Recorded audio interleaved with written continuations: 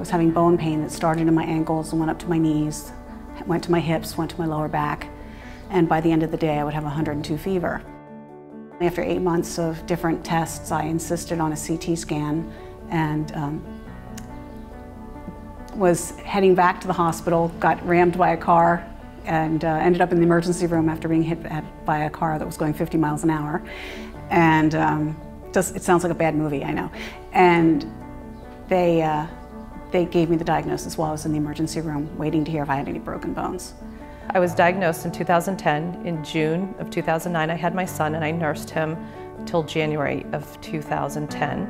I noticed that there was a lump, and it was painful. So initially, my gynecologist thought it was a clogged milk duct, and did an ultrasound, and it was fine. So we just waited and watched, but it continued to get bigger. I ended up having a mammogram and got diagnosed with breast cancer in December of 2010. Initially, the scans looked good in the rest of the body, and we thought it was a starting treatment for a lower stage. So we started chemo, and then we were going to do surgery and radiation after that. But I continued to have some back pain in the middle of my back. So we got an MRI, and in February of 2011, saw that the cancer had spread to the spine. So then at that point, I was diagnosed with metastatic breast cancer. I was first diagnosed when I was 60, so that was 17 years ago. And I had a lumpectomy and radiation and tamoxifen. And then 3 years ago, I was diagnosed again, and it had gone into the bones.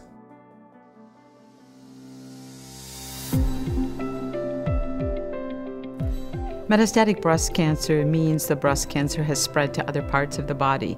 There may be cells or small tumors that form in lymph nodes, liver, bone, brain, lungs, organs that are far from the breast. But we still call it breast cancer because the cancer started in the breast, and that is what we need to know in order to come up with a good treatment plan. Somebody who's just been diagnosed with metastatic breast cancer needs to understand that it's a chronic illness, that it's an illness that will require treatment of one sort or another. Maybe there'll be times without treatment, but for the most part, for the rest of her life. It's not a curable disease, but a very treatable disease.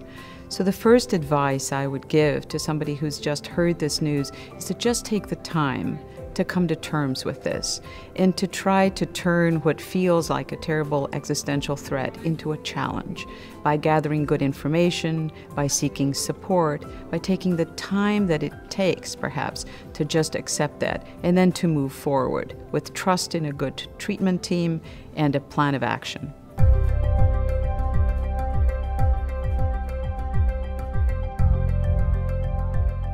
Treating metastatic breast cancer is a bit of an art.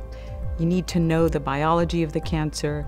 These days, we encourage our patients to actually understand the kind of drivers of growth of their tumor, so to speak, so that we could try to find new treatments. If the disease is sensitive to hormonal manipulations, we now have an expanded repertoire of medications.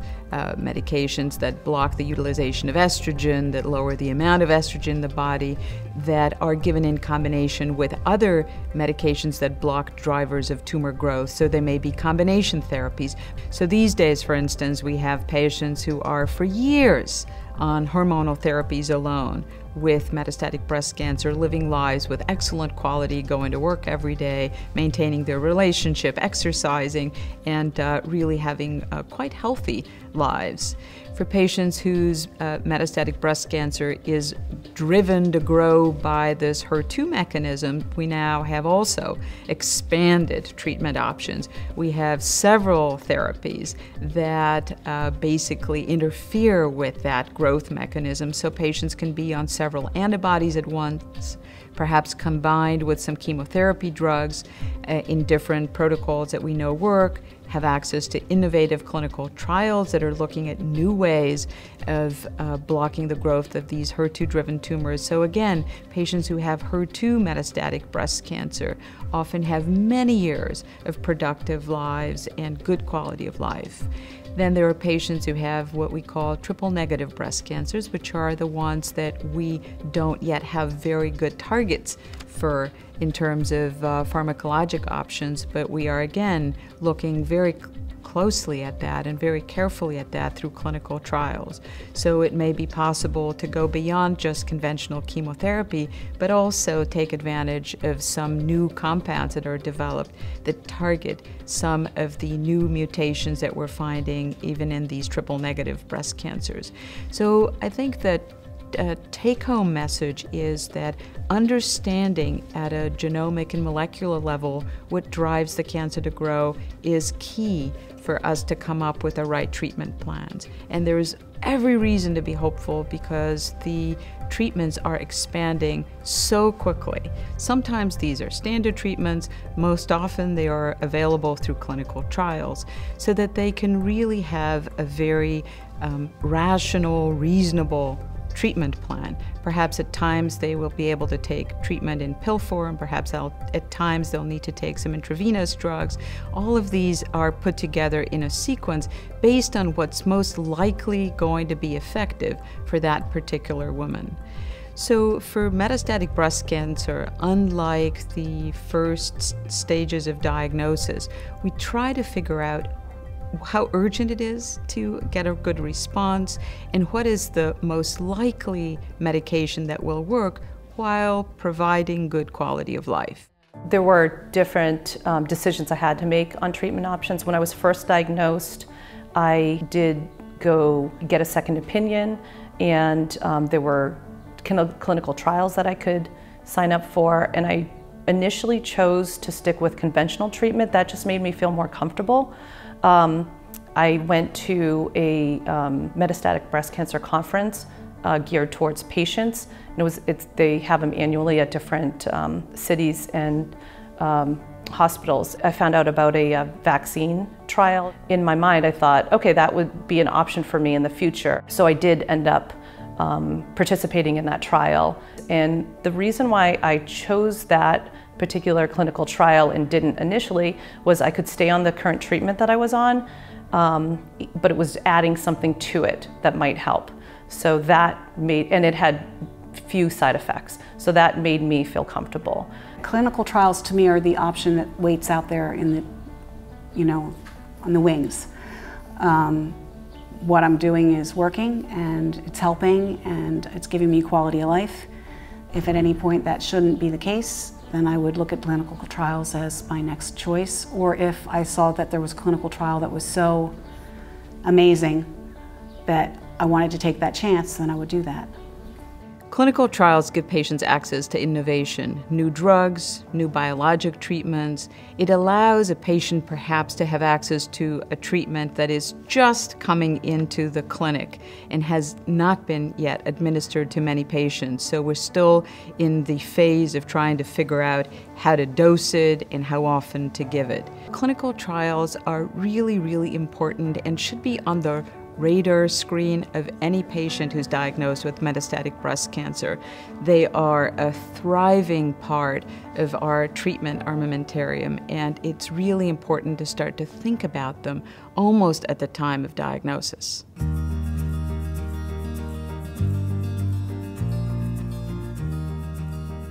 Balancing the effectiveness of treatment with quality of life becomes very important for patients with metastatic breast cancer.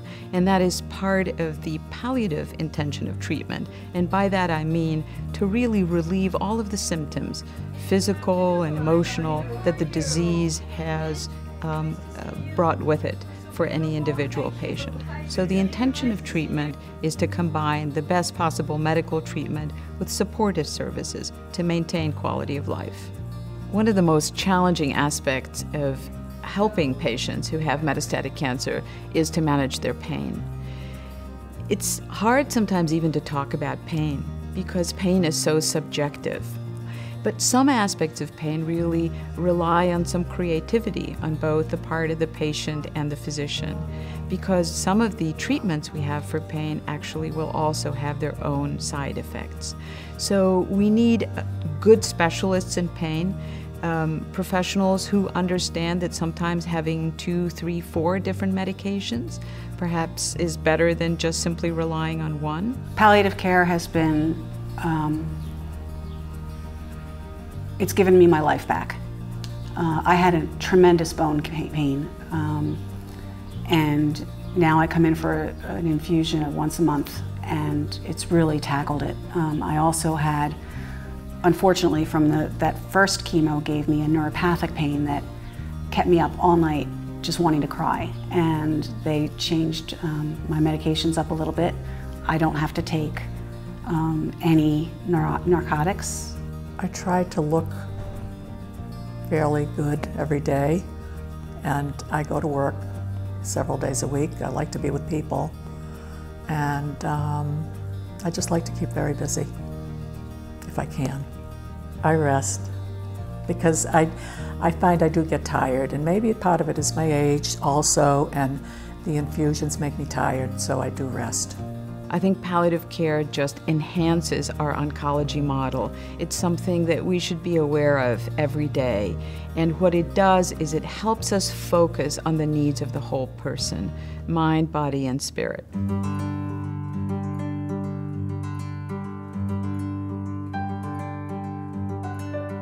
I do recommend that people get support, and that can come in so many different ways. It can be from family, friends, it could be an online support group, it could be an in-person support group.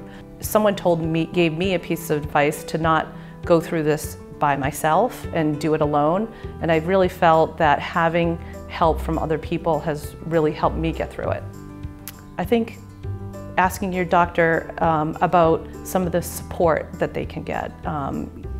If they can meet with a social worker to help with the other aspects that cancer affects. I mean, it affects us physically, but it affects us mentally, it affects the family, it affects us financially.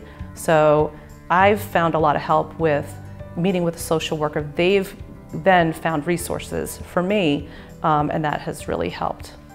For me, it's that whole mindfulness thing of really not belaboring the past and not sinking into fears about the future, but really making every day count. And just knowing that there are people who have a lot worse than me, and that I have the opportunity to make my life the best possible it can be. I just really just try and focus on that. I have an amazing support system with my kids and my sweetheart.